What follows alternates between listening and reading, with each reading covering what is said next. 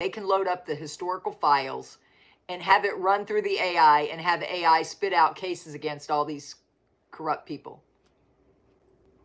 That's the power of the AI. It can go through 20 years of data faster than any human can. Do you understand?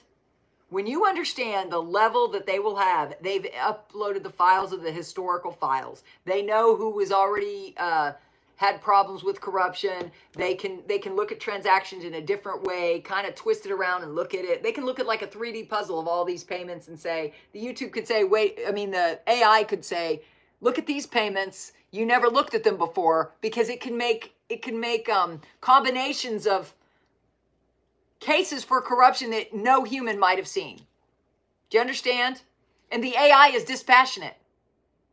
It's, because the humans that should have caught it might be in collusion.